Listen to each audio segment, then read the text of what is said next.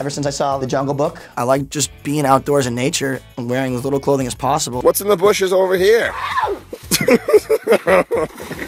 I shaved half my face for 3 months. I want to have sex in a confessional in a church. I don't know why. It's just so wrong that I want to do it.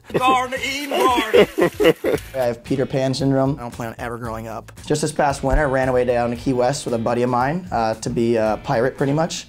I will, at some point, have to figure out what I want to do in my life. I don't know about what a real job consists of. A little bit of one of these, and then just booty drop them like that. Put my Jungle Boy self in the middle of everything and see how things pan out.